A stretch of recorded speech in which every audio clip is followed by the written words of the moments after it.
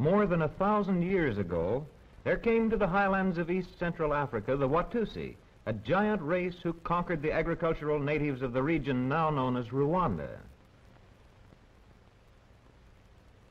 Today, still ruling over 2 million subjects who inhabit the rolling hills, the Watusi live in neat houses of clay and thatched straw. The family of Prince Muikarago are preparing for breakfast. One of their many Wahutu servants has brought water with young palm leaves for hand towels. Other servants on containers of food prepared in the nearby kitchen. Food for the Wahutu farmers, peas, bananas, all in clean wooden containers ready for serving. Members of the family are seated behind a low clay platform, which on occasion serves as a fireplace. The refined features of Prince Muikarago bespeak his noble lineage as he chats with his son, Prince Kanamugiri, while Princess Mukaratesi attends her little daughter. Using the fireplace as a serving table, the servant places in wooden bowls for each member of the family the boiled rice, beans, peas, and bananas sliced with a bamboo knife. The little princess prefers bananas, fresh gathered from nearby gardens. Intimate relationship exists between father and son. The young prince will someday inherit the family properties, farmlands, servants, and cattle, in line with age-old practice among Watusi nobility. Today, with breakfast over, father and son are going out to inspect their cattle. It is only when the prince rises that we appreciate his height, more take leave of the princess mother. They pass out of the thatched house, and, after farewell, out through a gate in the stockade which encloses the buildings.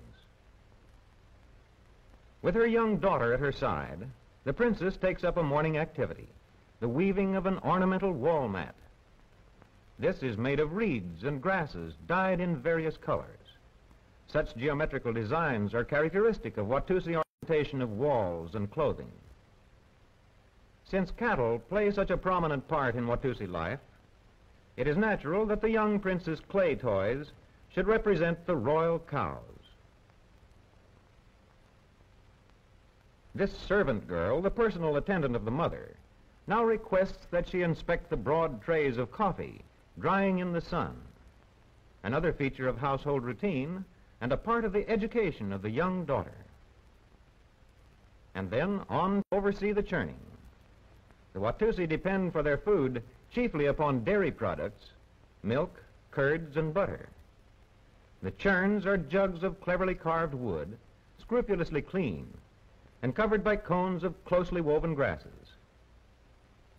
Meanwhile, Prince Muikarago and his son are inspecting one of the treasured royal herds. Cows with huge horns, often measuring 10 feet from tip to tip. The head herdsman has called attention to an ailing animal. The prince sends his son off to play with some comrades before he begins the incantations which are calculated to restore the cow to health. In company with other lads of the nobility, Prince Kanamugiri plays the game of Igoroso, much like backgammon, more familiar to us. This game is played only by members of the nobility.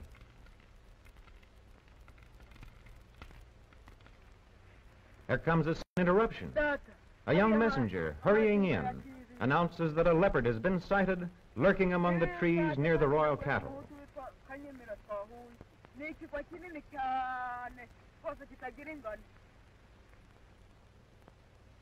The father must be warned at once.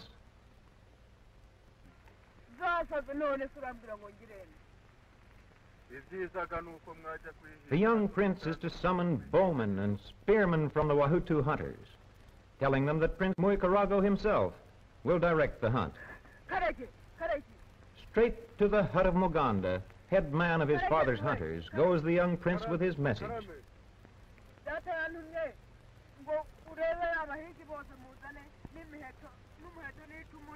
We are Yakamamra Yamagoran is below. After the hunters have been summoned, the young prince returns to his mother, who gives him his dancing costume for a rehearsal with the royal pages. To be a page is a privilege eagerly sought after by all growing boys of the Watusi. Meanwhile, replacing his father, who is busy with the hunt, he has another duty: to supervise the ceremonial dance of the Wahutu farmers, subjects of the Watusi nobility. This dance occurs at planting time each year. High into the air go the crude hoes of the workers, who wear a ceremonial garb that represents the green foliage of growing crops.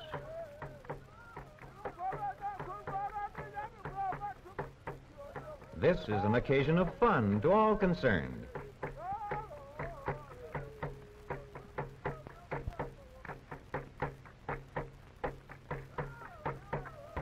Now the young prince calls for the second stage of the ceremonial, with the dancers arranged in 2 long rows.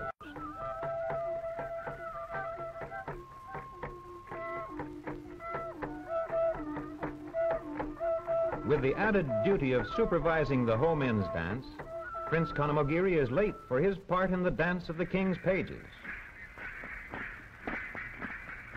Chief Rurasiri, the court's teacher of traditional dances, brusquely orders the prince to hurry.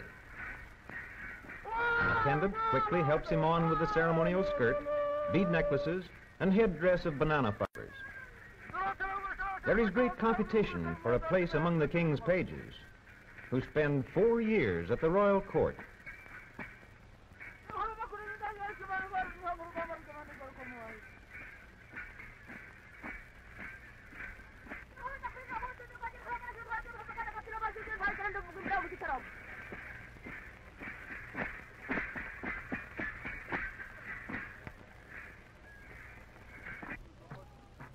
The Wahutu servants, having finished their dancing, now wait while their comrades bring on a hollowed log vessel and jars of fermented honey and milk for the drinking that will end the festivities.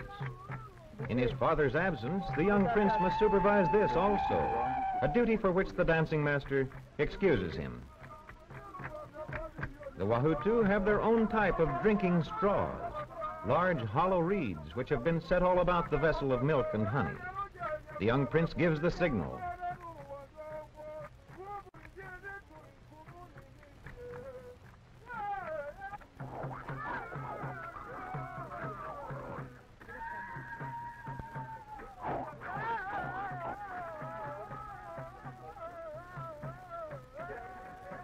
The royal pages, at rest from their dancing, are thoroughly enjoying the affair. Having acted for his father, the young prince rejoins his companions and seems to share in their amusement at the antics of the servant farmers. A little later, as he sets off for home, the chant of the returning leopard hunters comes to him from the distance.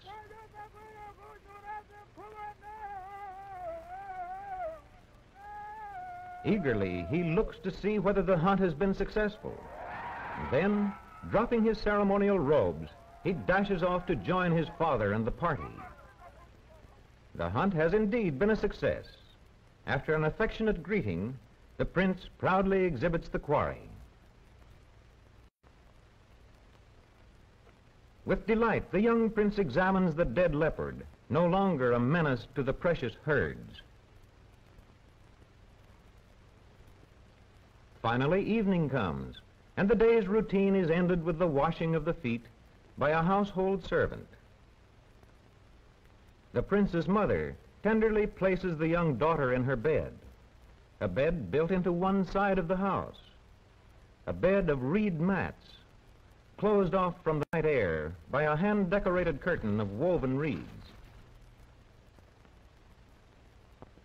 The young prince, too, is ready for rest upon his bed of mats after a fond good night from his mother.